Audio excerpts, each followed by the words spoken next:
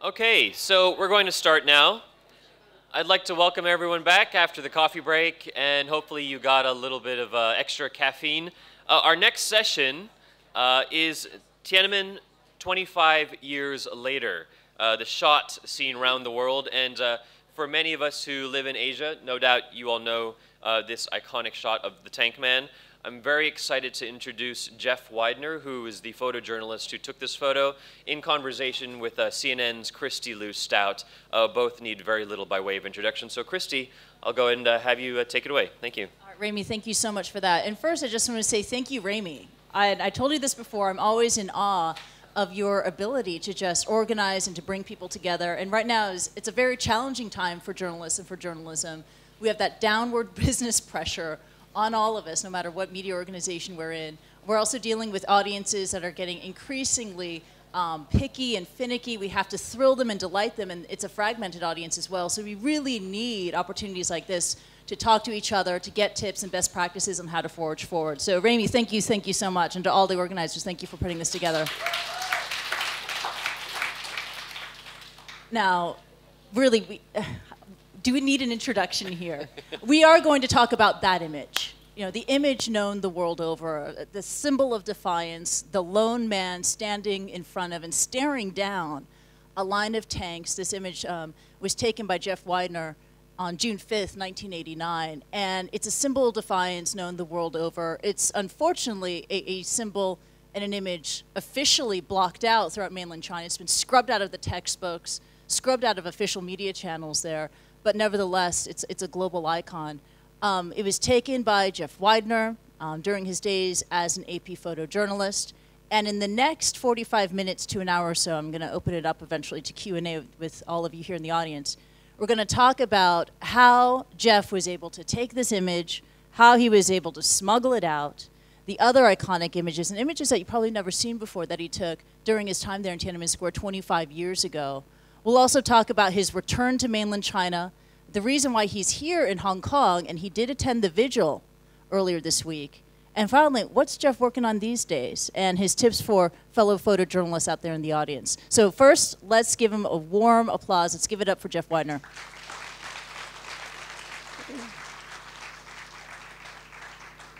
Now, Jeff, I have to admit, for the sake of the audience here, this is our second time talking to each other. Had a really delightful conversation earlier, wearing my CNN cap. Now I'm wearing my Asian American Journalists Association cap.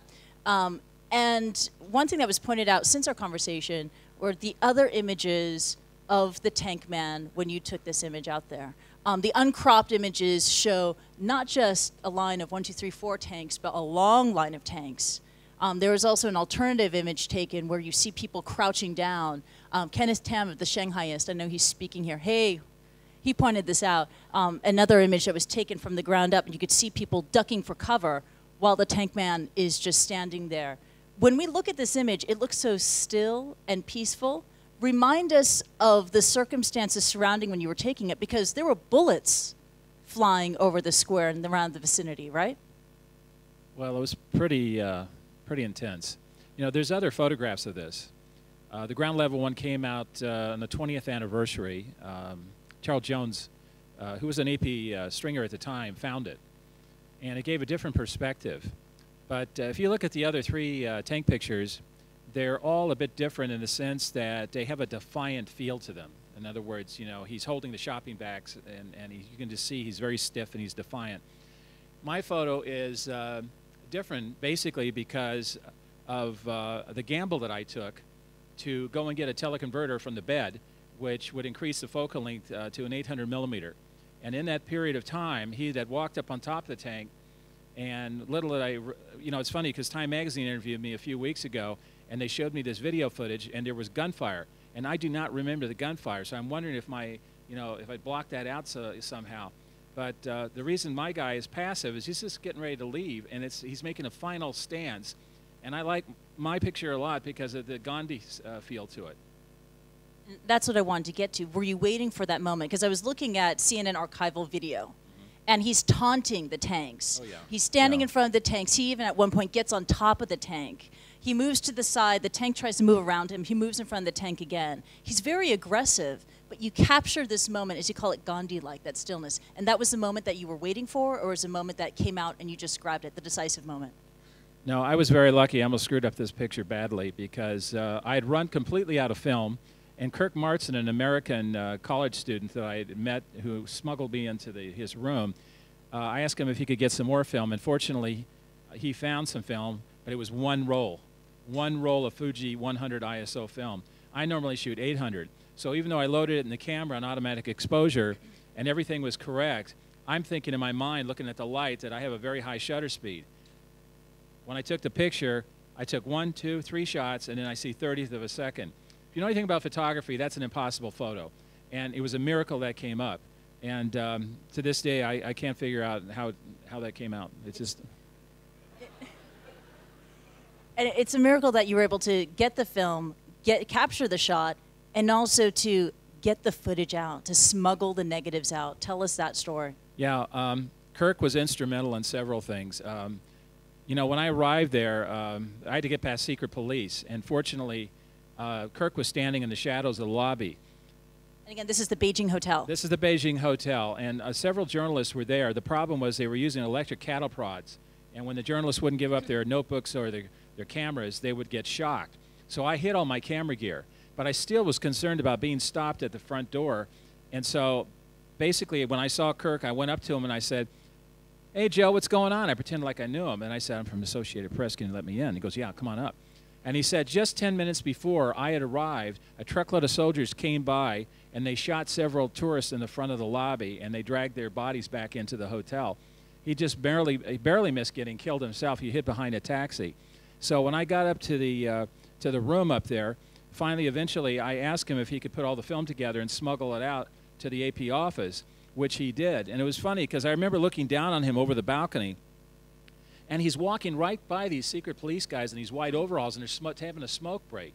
And little do these guys know that this long-haired college kid in shorts and sandals is walking right past them, carrying one of the most iconic photos in history, and also a huge embarrassment for China, right past them as they're smoking cigarettes, gets on the bicycle and pedals away and heads over to the American Embassy, where then it was transferred over to the AP office. So it's a miracle. He risked his life, a lot of shooting going on, and he had to sneak his way through the back streets to get that film to the AP office. And if it wasn't for him, that tank picture never would have been seen by the rest of the world. And it's incredible that that act of bravery, and I put it before, is insane bravery by someone who was a stranger. You didn't know. Total stranger. And I tried for 20 years to find Kirk, to thank him. I lost total contact until the New York Times ran a story on the 20th anniversary. And one day I was at home and on the computer, and all of a sudden my AOL said, "You've got mail." And I look and said, "Hi, Jeff. I smuggled my film out in your underwear in Tiananmen Square. Do you remember?" You know, and I just said, "God, Kirk, where have you been?" You know, and so we finally reconnected. That's fantastic. Yeah. Now, when you took this image, did you have any inkling, any idea that it would be as impactful as it's become? No. You know, I had a massive concussion from a rock that hit me in the face on the night of June 4th. There was a burning armored car incident. I was so whacked out, so dizzy all the time. I was sick with the flu. You know, when I took this photograph over the balcony, I mean, by that time, after all the things that I had seen, it didn't seem that unusual for somebody to walk on the street and stop tanks, because it was just, everything seemed so incredible.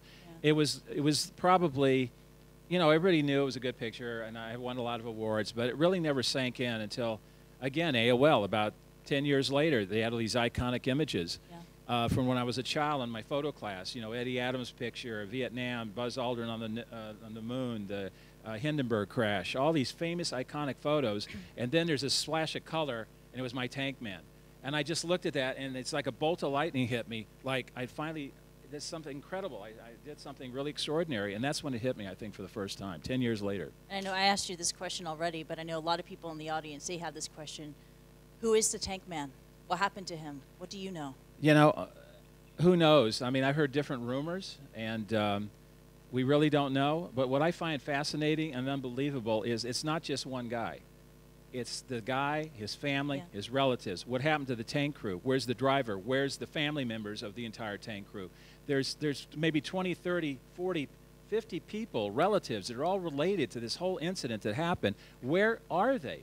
somebody must have leaked something out. It's like they were all erased from the planet Earth. This is extraordinary. I can't figure this out at all.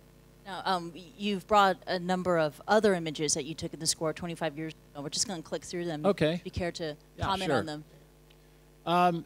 You know, every day I would go around 6 o'clock in the morning and I would photograph the students. It was a very lively scene. It was almost like a carnival atmosphere. You would have children dancing. Some people were singing. Even police officials would join in with the crowds. And it was just an amazing situation. The soldiers had, sometimes they would come into town, you know, into the center where the Beijing hotel was, near the Great Hall of the People, and they started having weapons on them. And so a lot of the protesters, they overtook the buses and actually took some of these weapons away from the soldiers, and then they start displaying them on top of this bus here. So these are trophies collected by the student protesters? Yeah, they're like trophies, you know, and they're also trying to show what's going on with the government, that they're starting to show force by bringing these weapons. This was just amazing. I mean, if anybody in the press corps told you that they were totally unbiased and that this did not affect them emotionally, then I don't think they're being truthful. You have a square, and you have the Goddess of Democracy going up, which is basically a replica of the Statue of Liberty, directly across the street from the giant Mao portrait. So you have this democracy versus capitalism thing going on. And we were really surprised that the Beijing government didn't crack down on it immediately. And so for several days, this was going on, and it was just amazing to see this. And you described it to me earlier as sort of a stare down. The eyes were locked between the democracy statue and the portrait of Mao. Yeah, it was a stare down, and I can imagine how concerned the leadership was when they had this going on. They had to do something. I mean, everybody knew this couldn't last forever. Yeah, the symbolism was on them. Yeah. This is the photo you told me when you had your interview with Charlie Rose. It was his favorite photograph. Well, yeah, Charlie Rose, this is like incredible for me. I had an interview for 18 minutes, one-on-one with Charlie Rose. And Charlie Rose, during the interview, he went on and on and on about this photograph. And and this is a Chinese policewoman in the square laughing, singing. What is she doing? She's just joining in. You know what happened is I think there was so much tension building, and a lot of these soldiers and police were actually very scared because they were not sure if these protesters were just going to get, you know, one thing could set them up and they'd start beating up or hurting them, injuring them. And so I think they ever said, yeah, I'll join the crowd, you know, and yeah, I'm one of you guys, you know, and have a sing-along. But it's better to have a sing-along than start being aggressive when you have a mob of protesters around, because that, you know, that could go very badly very quickly. There's something very powerful and touching about this photograph, because oftentimes when we talk about a report on the state in China, it's usually nameless, it's anonymous. You don't usually see a face as part of the apparatus or part of the system. And here's a face, and also a very humanizing face, who's trying to connect and bring down the temperature and to bring down the tension. Yeah. It's an amazing photograph. Yeah. Let's bring up another one. I think, yeah, here we go. June 3rd. You know, finally, what we'd been expecting was starting to take place. There was really tension building between the soldiers and the protesters. This girl got, she was in the middle of this scene, and she started to take a picture. One of the soldiers is trying to drag her away. Another man comes in, tried to push her back to keep her from being taken away. And this is a really good shot. It was a Hail Mary shot. Over your head and take a picture. And then the soldiers start screaming at me, don't take any pictures, so I had to back off. And many of my colleagues were having their cameras and Leicas smashed on the ground by protesters and soldiers. So, and Leicas are usually the personal camera of the photographer, because most organizations aren't going to spend thousands of dollars on Leicas. So these are our babies, and when you see your baby that's selling for $3,000 or $4,000 and they take it and they smash it on the ground, it's painful, believe me. But you really feel the kinetic push and pull, the energy in this photograph. Yeah, you know, right? It's one of my favorite shots from this whole story. That dynamism, that energy. Oh boy, this is when things really start getting pretty hairy. Yeah. The night of June 3rd, it must have been around 10 or 11 p.m., I was near the Great Hall of the People, and a burning armor car came around the corner so fast there were sparks coming off the treads, and that's when I really started getting scared. I jumped into some ivy to get away from it. My reporter dropped his bicycle and ran off, and I never saw him again the rest of the night. You don't know what it's like to physically be scared to death and have to get up and run towards the thing that's scaring you, because all you want to do is run in the opposite direction as fast as you can. So I took pictures of this scene here, and I'm running out of film and batteries because I didn't bring a lot. I didn't want to be conspicuous. I didn't want to have cameras hanging all over me because I didn't know what the protesters' reaction were going to be. I didn't know, if a soldier was going to be around and see me. So I really tried to go light, but I ran out of film and batteries quickly. And so, you see the rock that guy's holding in his hand? Well, a little while later, right after that, can we go to the next one? Sure. Right after that, I'm trying to get back to the AP office to get more film and supplies, and as I'm riding the bicycle towards the AP office, this burning armored car comes right towards me. And by this time, I'm literally able to take only one picture every 60 seconds. Can you imagine being on one of the biggest news stories of the 20th century as a photographer, and you can only take one picture every minute? You're going, come on, come on, come on, come on. People, one guy was rolling around on the ground. He caught on fire. He's in flames. People are trying to put him out. I can't take a picture. I'm just looking like this, waiting. And finally, somebody grabs my arm, and they're ripping my cameras up, and I'm getting strangled, and I didn't know what to do, so I grabbed my American passport, and I put it over my head, and I figured it would either get me killed or it would save me. So I just started screaming, American, American. And so some guy came over, and the leader of the pack, and he takes it, and he looks at it, and he says, okay, you photo. The crowd moves away a little bit. You look on the ground, there's a dead soldier, and all of a sudden, I'm trying to recycle, come on. I lift the camera to my face, and boom, my head jerks back. I look down, blood's all over me. The whole top of the camera is ripped off. The lens is ripped off. The mirror's been shattered. The titanium shutter in the camera has been bent. I'm just like, everything's spinning around. And then I look at the back of this burning armored car. The door opens up. A soldier comes out to surrender. He puts his arms over his head. The crowd looks at him for a second. I still remember his uniform, how pressed it was, how well pressed it was. The mob moves on to him. And I'm thinking to myself, the look of horror in his face, I'm going to lose a Pulitzer Prize. And then I thought I should be ashamed of myself thinking that, because he's going to get killed. And so after that, it was time to get back to the office. And I had to get past burning buses. There was red tracers flying over the Forbidden City and the Tiananmen Square. And when I got to the AP office, Mark Avery, our photo editor, was there filing pictures. And he was crying. And I said, what's wrong? And he said, one of my Chinese friends was killed. Don't go back out there killing people. And I had to make one of the most difficult decisions in my life. As a journalist, do you want to go back out? I had the flu, I was sick, I was injured, I was scared to death, or do you go back to your room?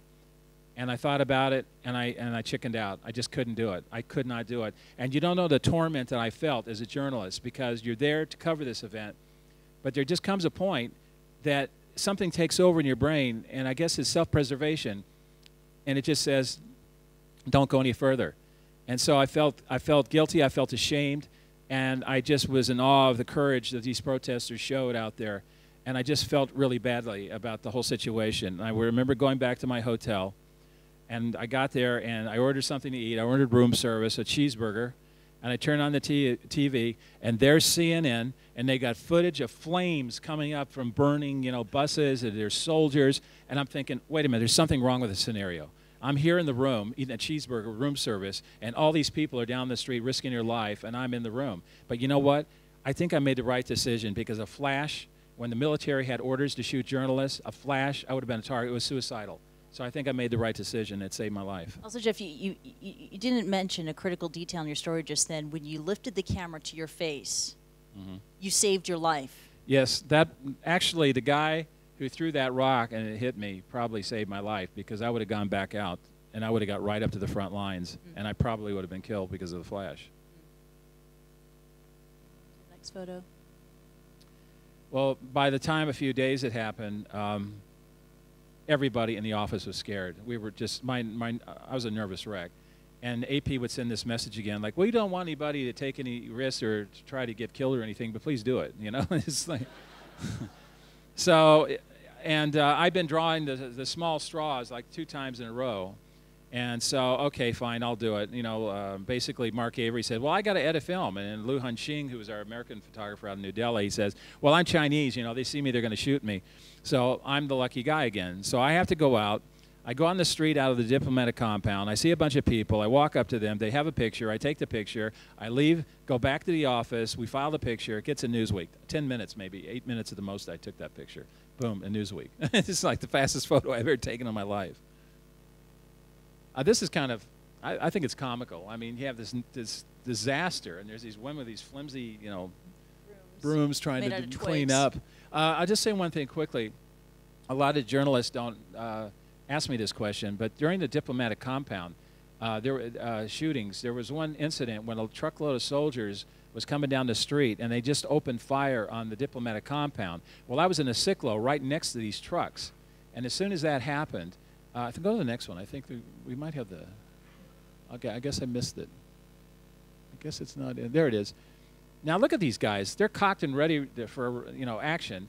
And so these guys are all next to me. I go running down a vendor's alley, and my lens goes flying out of my pocket, the one I took the tank picture with, smashes onto the ground. It's like a $1,500 lens. But you know, this is just going on. And I ran as fast as I could. I ran like a scared schoolgirl as fast as I could down a vendor's alley. And I remember huffing and puffing and having to take a break in the direct line of sight of these soldiers. I'm thinking, I'm going to die because I'm out of shape. And so when I got to the end, I saw the American Embassy, and I started pounding on the door. And the Marine says, "Are you an American citizen?" "Let me in." Yeah, miss. "Have you got some identification?" Yeah. I reach in my wallet. You know, I'm crying. My wallet's up, falling on the ground, and a business card's coming out. Pulling my driver's license. I put it in the thing.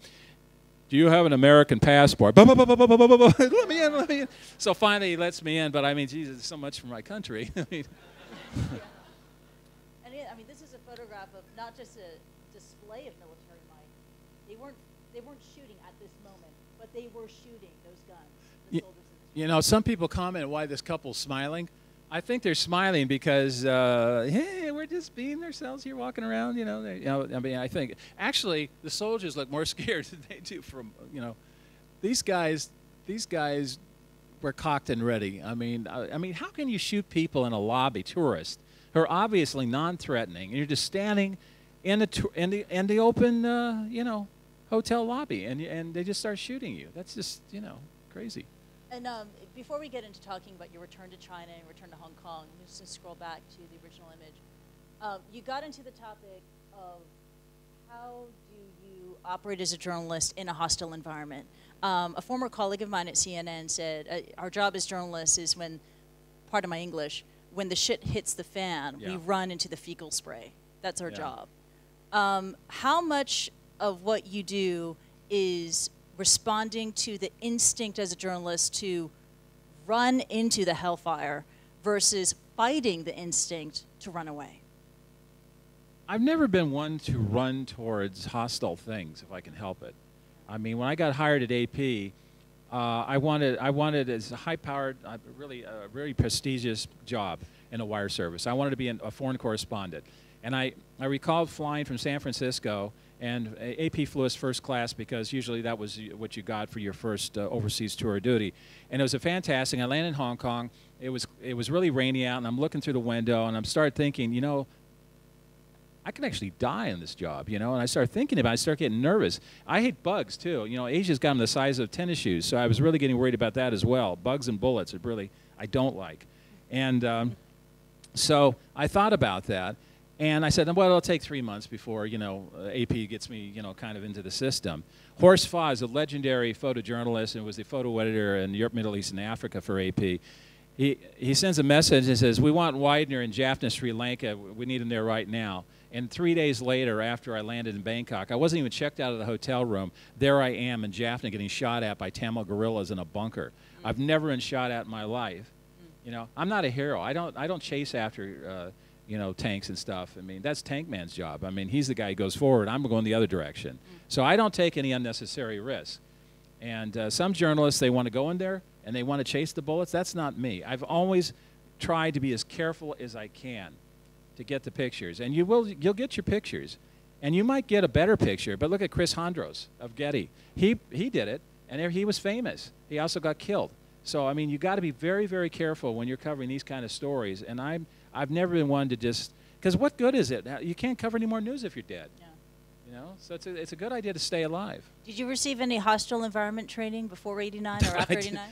No, maybe from their accountants, but I mean, you know, I mean, but no, I had absolutely zero training. Well, you know, I was in UPI. I had some, you know, I covered the Solidarity riots. I covered a few things with tear gas canisters, some minor gunfire, but nothing like this. This is the scariest thing I've ever covered. Now I want to ask you about your return to mainland China. We know that this image is just so sensitive. I mean, even on CNN a while ago, we had a promo. A tiny, tiny pixel on the screen showed the Tank Man image, and that entire promo was blacked out in mainland China. Really? Yeah, it was. Do you find, has it been difficult for you to get back into mainland China? Do you ever feel that you're being monitored or followed when you're in mainland China since taking this photograph? Well, all I can say is when I leave China, the people in front of me, the tourists, you know, the customs officials looking at their stuff, you know, and he's about 60 seconds, stamp it, and they're on their way.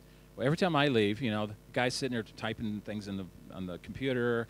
It looks like there's grins, there's frowns, there's all these changes of expressions, and about 20 minutes later, he clicks it, and I'm finally on my way. So somebody's watching me. Yeah. And I also want to get your feelings about the changes in China since 1989. I mean, the Chinese government has yet to fully account for the massacre that took place in around Tiananmen Square 25 years ago, and yet China today is a growing military power. It's an economic might. I mean, what do you think of the changes in China since then? Well, it's quite extraordinary. I remember going to Jianghua Hotel when I stayed there in '89, and everybody was very unfriendly. I mean, really rude. And this time, the Jianghua is still there. The Jianghua is still there. And I stayed there. The BBC flew me back for a 20-year anniversary, and I returned there, and it was just a sentimental thing. And the same kind of faded out bamboo chairs in the bar. Nothing. I mean, the plate glass window with the bullet holes have been replaced, obviously, but everything else was pretty much the same. But what I was amazed about is how many Starbucks and McDonald's and shops are now there. In fact, in the dusk one time in a shopping area, it was like Las Vegas. I've never seen so many neon lights and colors, and it was just unbelievable. It's very, you know, and I spoke to a woman in Las Vegas the other day who was a tour guide from Shanghai, and we talked about Tiananmen. And she said a lot of people in China actually do know about what happened in Tiananmen. They have software. They can bypass the sensors. But she said that the situation is this.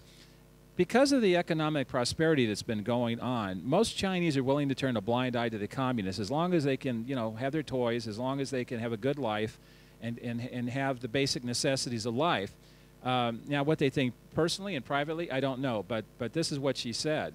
So you talked about the vigil.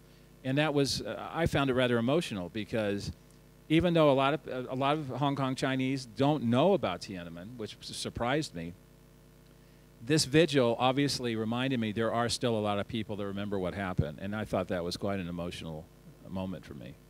I find it interesting, your name card, your business card, has a full color photo of the Tank Man.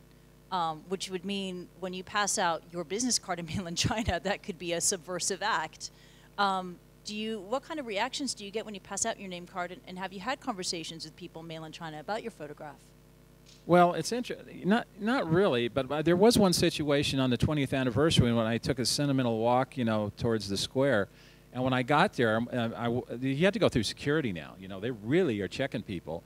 And there weren't a lot of people when I went there. It was in this massive square, and you have these police guys, and they've got these steely-eyed looks on their faces. I mean, they look like they'll pummel your kidneys just if you look at them the wrong way. Yeah. So I had to be careful, but then I saw this British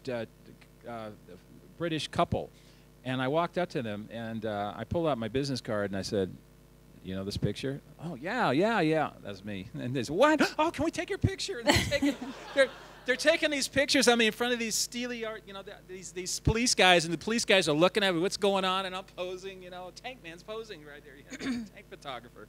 So that was kind of weird, but anyway, I haven't really talked to too many mainland Chinese about it, and if I did, I can tell you right now that they're probably not going to talk to me. Yeah. So. Now, 25 years after the Tiananmen crackdown, you chose to come to Hong Kong. Why? Well, I think a lot of it had to do with sentimental reasons. I mean, it just seemed like the right thing to do. I doubt if I'm going to make the 50th. I've never been to one of these vigils before. And my colleague and former news editor, Peter Ing, you know, he tried and tried and tried to get me to come here. He said, you got to do it. You got to go. And I kept saying, well, you know, I don't know. Finally, I decided to do it. And I'm so happy because I've met so many cool people. I've reconnected with old colleagues. It's just been a lot of fun. And it's like a high school reunion, you know. I mean, come on. You know, one of the biggest stories of the 20th century and the 25th anniversary, the silver anniversary comes along. I mean, it just seems like the right thing to do. I'm not an activist. I'm not here protesting or getting involved with all this. I'm here basically for me, I guess. That's why I'm here. Did you take photographs of the vigil? Yeah, but very quickly because, you know, I was like an air traffic controller. You cannot believe the amount of interviews that I had, one after the other, live, TV, BBC, you know, CNN, Australia live, Canada live, everything. And I'm fitting, you know, like an air traffic controller, you know, 20-minute gaps between live television, and you got to sound halfway intelligent on each one of these interviews. And it's not easy because my brain just floats all over the place usually. I forget half the things I'm saying, so it's not easy. Now, It's all the rocks to the head. I've had serious concussions all through the years, so my short-term memory is pretty bad. I know that, unfortunately, I missed it, your vigil photograph. Are they available for us to see? Is there a place you where know we can go what? to find them? You know, I'm sorry, but I have been so busy. I haven't even had a chance to even to try to upload it, and I wish I could have had it. But I had a nice shot of all the people around with the candles, and it wasn't a lot. But I really was a miracle that I got there because you know how crowded these trains are? It's insane. It's like, you know, it's like sardine cans in a row just going really fast. And I was in those sardine cans. And I managed to get through these thousands of people. And Peter was kind of like making a big trench in front of me to get people out of the way so I could follow him. And we got out of there just in time to make another interview. It was really difficult. As a photojournalist, you're also a very keen observer, an observer of people and phenomena happening around you. What did you observe from the Hong Kong vigil? What was the mood like? Well, it was almost like very commercialized when I first got there. Black T-shirts on sale. Yeah, all that commercial stuff. And there's a giant poster of my tank picture. It was all red. And I walked by the guy and said, "Nice shot," you know. So, but by the time we got to the park, you know, it was everybody. It was very dark, but I don't know how to explain it. The candles were all lit. It was a very strange sensation. I mean, I've covered candlelight vigils before, but it had kind of an eerie Gothic feel to it. It was just really kind of strange, but you could definitely feel the sadness, but the defiance. Some kind of a mixture of that, and it was very moving. It's been 25 years since you took this photograph. How has the Tank Man image affected and altered the course of your career as a photojournalist? It's, you know, I'm just a guy who wanted to shoot pictures, you know. I wanted to take photographs. I didn't even want to be a journalist. I just tried to figure out a way to make a buck, you know, and shoot pictures. I wanted somebody to pay for my rolls of film, so I figured I'd get a job in a newspaper. And so the next thing I know, I'm saying, wow, this is great. People are seeing my photographs. They're getting published. I have a byline. And then I just kept going and going, and actually I started having to be a journalist after a while, and then I became a journalist. And then I decided to travel around the world. I had to get on a news agency. And I just kept going, and then I started making a name for myself with AP, and I covered the Olympics, and my byline was getting on newspapers all around the world. And then the Tank Man comes into my life. And I just was a lucky guy who was in the wrong place at the right time, and this thing fell on my lap. And now I feel like the poster child for the Tank Man or something, you know. And it's cool. It's really neat. It's opened a lot of doors. I was down in Tahiti, and I saw a bunch of guys with their shirts off, and I asked them where they were from, and they said England. I said, well, I know, but where? They said And I said, what do you do? And they said, we're musicians. And I said, yeah, are you famous or something? They told me I still had a blank look on my face, and it was kind of an awkward moment. And my girlfriend said, you guys are fantastic. I love you guys. It was UB40. So the next thing I know, I told him about the tank picture. And he said, "Oi, mate, that's great. You want to cover our concert? We'll give you a press pass." And I said, "Okay, well." And then I went down to Easter Island, and I came back. And while I was in my hotel room, I put their music on, and I said, "Damn, these guys are really good." And so when I came back, I covered the concert and I photographed them, and I thought, I think I'm going to go back to black and white film, like Jim Marshall did and Annie Leibovitz did back with the Stones. And I thought, this might be kind of cool. So they actually are responsible for getting me back into my... UB40 is responsible for getting me back in my passion and my love with black and white film. So I ended up getting an album cover with these guys eventually. Oh, really? I never dreamed in a million years. It's Which album? 24/7. Okay. In 2008. It's the only album cover where they have pictures themselves on the front of the album, and that was the last concert with the original band because they had a pissing match and they split up. Half the guys kind of went different directions. But the other thing I'd like to say, one of the most important things that Tank Man has given me is during that sentimental walk to the Tiananmen Square, I saw a very young lady sitting on the side of the street smoking a little cigar. And I approached her and I said, it's very interesting to see a lady smoking a cigar. She says, not a cigar, it's a cigarette. No, it's a cigar. No, it's a cigarette. It's a cigar. It's a cigarette. We had our first fight. So I found out that she was a 31-year-old German English teacher, and we started talking, and I thought, I'm old enough to be your father. This is ridiculous. And we ended up in an old tea house during a rainstorm, and I made a 5-hour pitch. And I took her to the airport the next day, and there was a slow release on the arm thing, and I thought, yes, I got her. We were married the next year, so now we live in Hamburg, Germany together. And that is probably the most important thing the Tank Man has done for me. So his sorrowful deed brought me much joy, actually. You used the Tank Man to hit on the woman who would eventually become your wife. Yeah. I sat down next to her, and I had my camera bag, and I had a magazine with a big article about me. And I pulled it out. I said, hey, remember that Tank Man, Tiana? Yeah, that's me. That's me. And I think she was a little impressed, and so that's what happened. We got married. Well, just a moment ago when you were talking about your return to black and white, I fast-forwarded to your latest photograph. So could you please tell us about what you're doing today? Okay, when I grew up, I looked at all the classic photographers like Gary Winogrand, Robert Frank, Cartier-Bresson, Joseph Kudelka, Czech photographer, fantastic. These were classic. Sorry, I just forwarded to this. You need to explain this one in a moment. Okay, so I wanted to get into classic kind of street photography, and right now the media is in really bad shape. Chicago Sun-Times, they fired like 30 photographers, the whole staff. And I had to make a decision on what I was going to do. Did I want to shoot weddings? Did I want to go into corporate photography? And most of that stuff takes forever to establish yourself in. So I just figured, I'm going to go back to my passion and my love with Leica cameras and Tri-X film. And I'm going to do street photography and try and sell them in the art markets. And that's what I've been doing. And I've managed to get some serious galleries in Europe representing me and selling my work. I've got 2 galleries in the United States.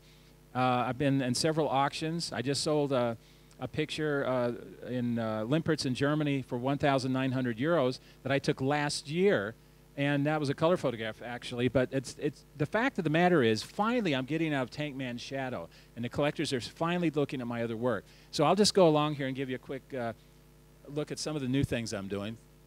This is in Spain. I call it In the Bag. Okay, let's go to the next one. Yeah, what's going on here? Well, this is Gibraltar, okay, and they got a lot of monkeys out there, and I had a Snickers bar that I just got from the gift shop, and I was munching on it. I walked in, and I literally inhaled the Snickers bar the minute I saw this monkey sitting there. I just grabbed the Leica, picked it up, shot it, and then he jumped to another urinal. So, just classic photography. This is Prague, and when I was in Prague, this is where Joseph Kudelka grew up. And I wrote him a letter. This is my mentor, my hero. And I wrote him a letter, and he answered it like 3 months later with a postcard of one of his pictures. I was so excited. But, this is just classic photography, classic street photography. It's a nice moment. I really love it. I love this moment because I can relate to it. How many times have we been in a social occasion where you're supposed to have fun, forced merriment, it's supposed to be beautiful, and you're kind of like, I want to get out of here. Yeah. This is Aberdeen, Scotland, and the funny thing about it was Corinna was with me, and I was sitting for about 35 minutes staring at a puddle of water, and Corinna says, what are you doing? Come on, let's go. I want to go shopping. Come on, and she's 35 minutes she waited for me, and she really got pissed off and started screaming and yelling at me. We had a big fight, and then when she saw the pictures, she changed her tune. That one picture literally paid for the entire 2-week trip to Scotland. I sold several of those pictures. Reminds me of the famous photograph by Bresson with the puddle and the man's... No, that was Cartier-Bresson. That was Cartier-Bresson. Yeah. But he was jumping. This guy's walking, so come on. I'm working on a project since 2003. In fact, right after the UB40 incident, I decided to go back and try to do a serious look of Hawaii, the hidden side of Hawaii, because I've been shooting digital for my newspaper there, the Honolulu Advertiser. So I started shooting with the Leicas and started to work on this project on hidden the dark side of Hawaii. So this guy's just a Waikiki there with a bird on his head. And I thought, I'd really like to shooting funky stuff. You're going to see some funky stuff here. Oh, wow. Now, on the island of Molokai, you know, Hawaii's got several islands. On the island of Molokai, there's one place where there is these huge cliffs, mountains, that seals off a little teeny town and a village that nobody can go to. And back in the 1800s, that's where they put all the leprosy patients. And so it's been there since the 1800s. It's the last leprosy colony in the United States. There's only a handful of these patients still surviving. It's run by the state. You can't go there without permission. You cannot take pictures without the patient's permission. And I love challenges. And after several months of trying, I managed to get in there and photograph some of these patients. And I have the last, probably the only images of most of these patients. They're pretty much all gone now. That was Gertrude. She's a wonderful lady, made great bean soup. This is in Waianae. I saw this. I drove down the street in the little back area of Waianae, and I saw this guy sitting there, and I didn't think I had a chance in hell of getting it. He just wouldn't move. I just went up to him, said, "How's it going?" Like shaking his picture, and then I moved on. You found him that way. I found him like that. He didn't move. I think he probably... He's like part of the tree. That's the well. That's why I call it the tree man. Yeah. I call the photo tree man. Another one? Yeah. I think you went too far. Oh, okay. Go to the next one. There we go. Okay. This was during a carnival in Honolulu. I call this Chips. Okay. Sorry, it took me a while. She got it. She got it. Eric Estrada? Yeah. Yeah. You got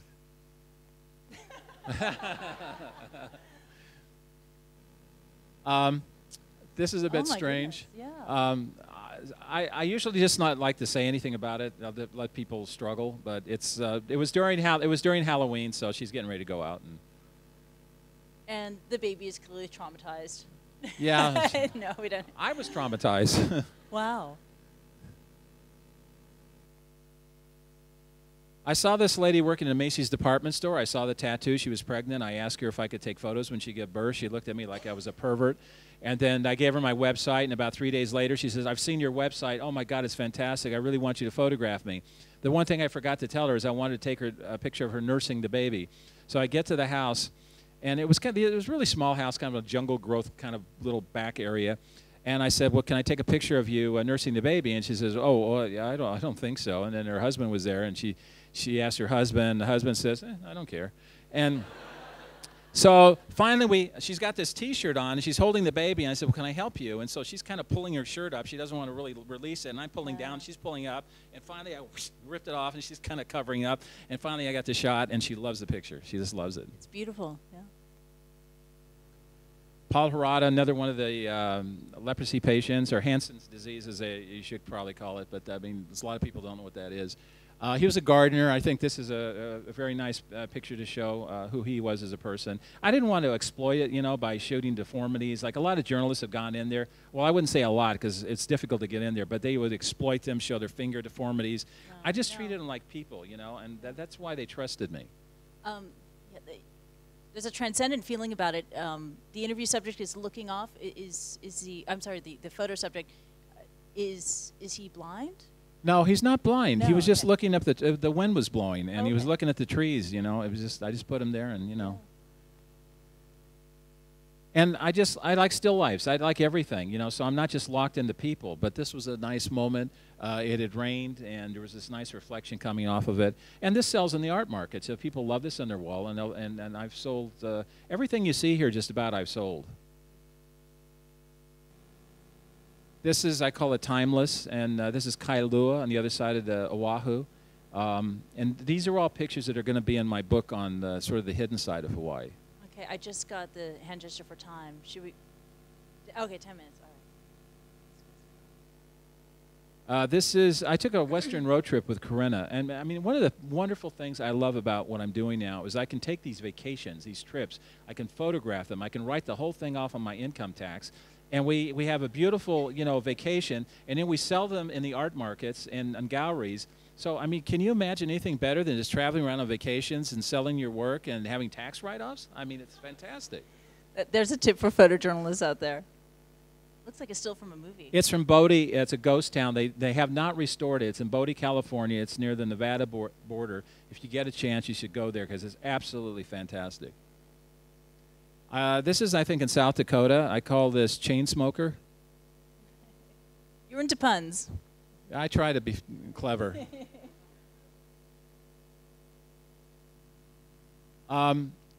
This is near the Badlands. I just love this. I mean, I wonder how far this guy's got to go to get his mail every day. I've sold a few of these. I call it tailgating.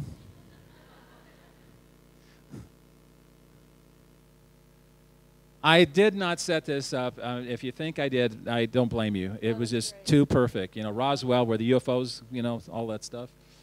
Just sitting out waiting for his girlfriend. She was in there getting cigarettes, I think. Yeah. This is Oregon. We're almost done pretty soon. I call this Lounge Act. It was in Mesquite, Nevada. Kind of retro, huh? That's what I love about it. That just...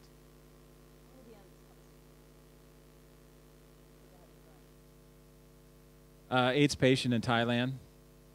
It's a child. 10-year-old AIDS patient. On the floor? On the floor. Where did you find him? Bangkok. Where? I believe it was the Mercy Center in Bangkok. I mean, they got beds. It's just this kid decided he wanted to sleep on the floor. So, I mean, don't go running after him saying, you abuse your children. They're sleeping on the floor. Okay.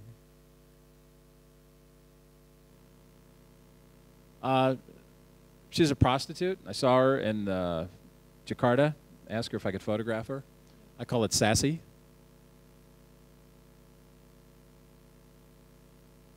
No, nothing happened. I think, is that the last one? Are you pushing the button? You pushing the button? Yeah. That's it? So that's my new stuff. What do you think? You like it? There we go. Well, Jeff, thank you so much for sharing your stories with us of how you captured the tank man image, how it's affected your career, an update on what you're working on these days. Now is the opportunity to open it up to the floor and take some questions. Right over here. Yes. Go ahead. Hi, my name is Jae-won from Seoul, South Korea, and thank you for sharing your distinctive and very funny episodes about your photo footage. Let me ask you a question about this. If you have a chance to visit North Korea, which is a very closest ally to the That's one China. of the few places I haven't been able to get to. Yeah. I really wish I could have gotten into North Korea. Yeah, if you are allowed to take photos in North Korea within a day, what kind of photos would you like to take in the near future? I think you're pretty restricted there. It would have been really tough, but I would have been probably... I don't know. It's hard to say because it's so stiff and you're so controlled there. I really can't even begin to know what I would have gotten there. But I really wish I could have. I don't have a lot of time because I've got to go to another thing, but I'll try to take a few more questions. Anybody else? Yes. Thanks. I'm a medical student in Shantou University. I did a story about Tiananmen last month, and I interviewed nearly 20 high school students in Beijing randomly, and more than half of them told me they never heard of Tiananmen, and some told me that they are not interested in it, and it's so old to them. So my question is, for media, how do you let mainland students know their thing if they're not interested in it? Thanks. You know, it's just the way life goes. I mean, I'm sure there's people that remember World War II or the atrocities of, what happened, and they pretty much, they're not thinking about it every day.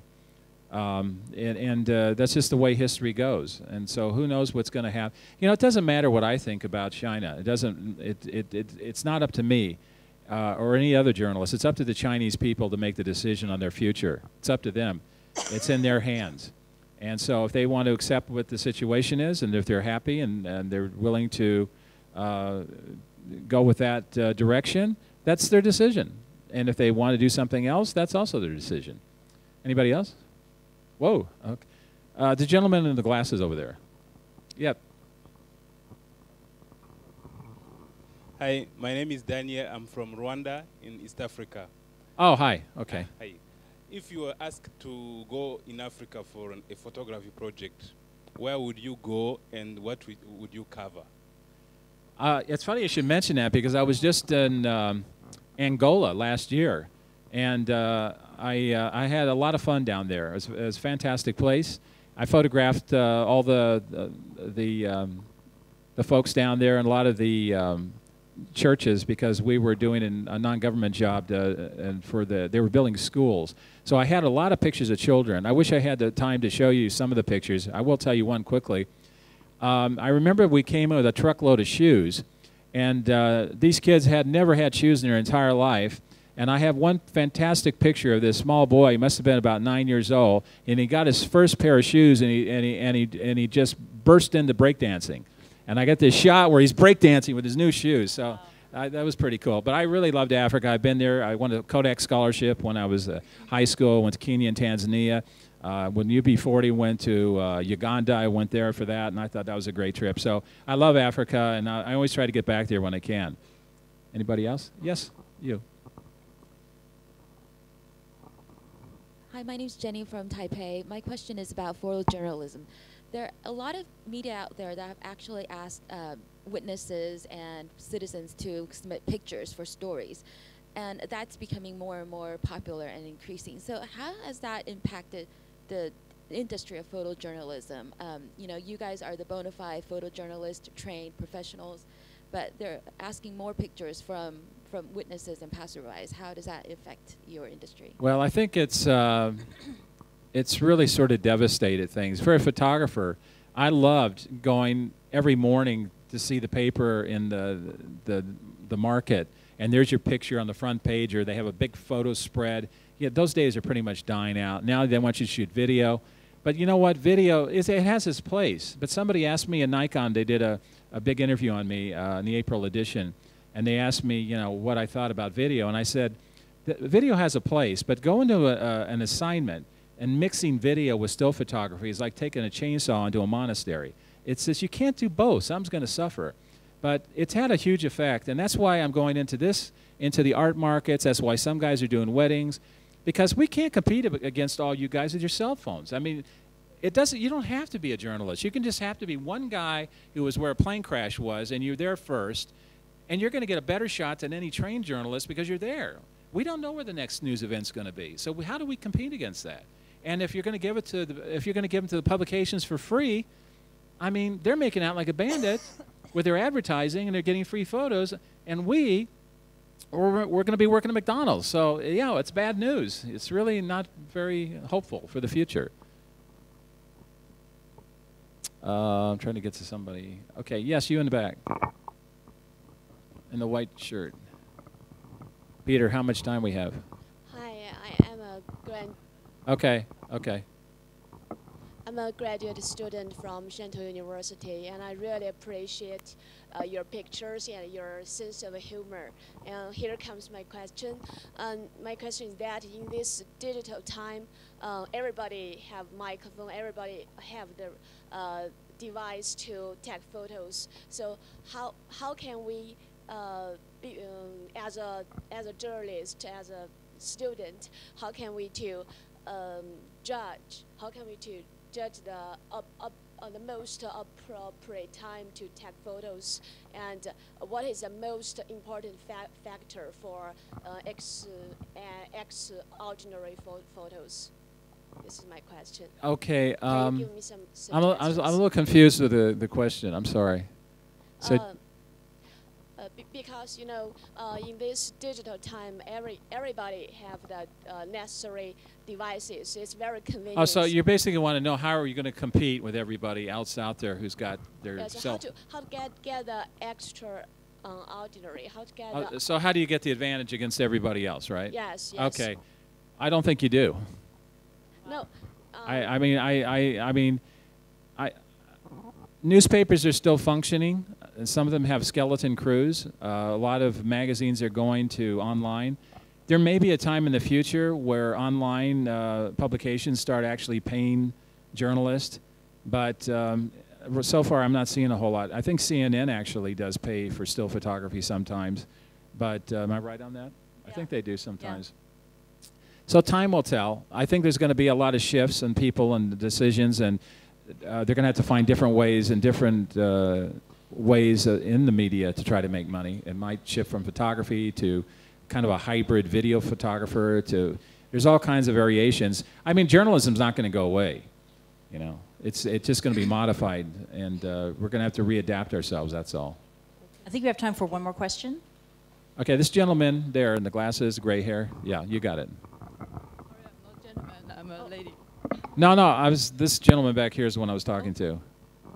Okay, we'll do two. Okay, the last two. You first, sir. Yeah, please, go ahead. Hi, my name is John Grover. I'm a journalist from Africa. I just wanted to comment on your move to black and white, because what seems interesting about it, it kind of reflects the old Ilford 400 ASA that we all got used to. Why that? Why back to black and white? I mean, it seems obvious to me, but I think we should share with the... I think it was the... I don't know if it was Cartier-Bresson or somebody else. He once said, "Color is vulgar," or another person said, "Using flash is like firing a pistol in a concert," or something. I don't know. It's just that black and white strips all the distractions away. It gets you right to the point. It's almost surrealistic, but it's hard to explain. It's just something I'm more attached to. I don't take pictures. I like to feel pictures. I like to get into the soul of the subject. I want you to be reminded of an old lover or an old song. I want it to linger for a long period of time, and that's not easy to do. That's difficult to do. But I want a single photo to have an impact, whereas the video is a lot more complicated. It'll scramble, and you'll tend to forget it more easily. Okay, you there in the front. Okay, thanks for Jeff Widener. I'm more interested in your last photography about the prostitute, because I'm a journalism student that do most of the researches and practices into media and gender studies. And based on my participation in some gender movement in Hong Kong and also in mainland China, my observation is that most people who care about gender issues, especially sex workers, maybe are female and are women leaders. So from your experience, you work as a male journalist, a male photographer. How did you make this? Photography? And are there some experience that you can share to the other people?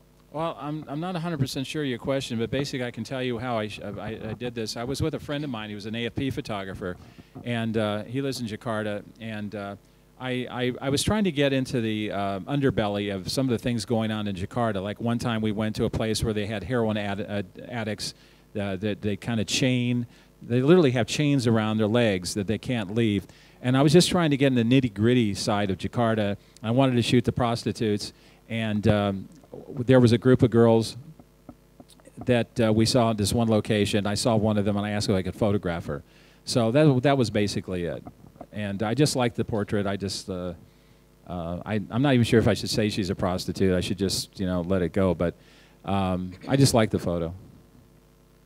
Okay, unfortunately, we're going to have to leave it at that. But Jeff, I have to say, thank you so much. As interview subjects go, you are extremely generous, very giving with your stories, your experiences, and tips and advice for everyone in this room. So Jeff Widener, thank you so much, and take care.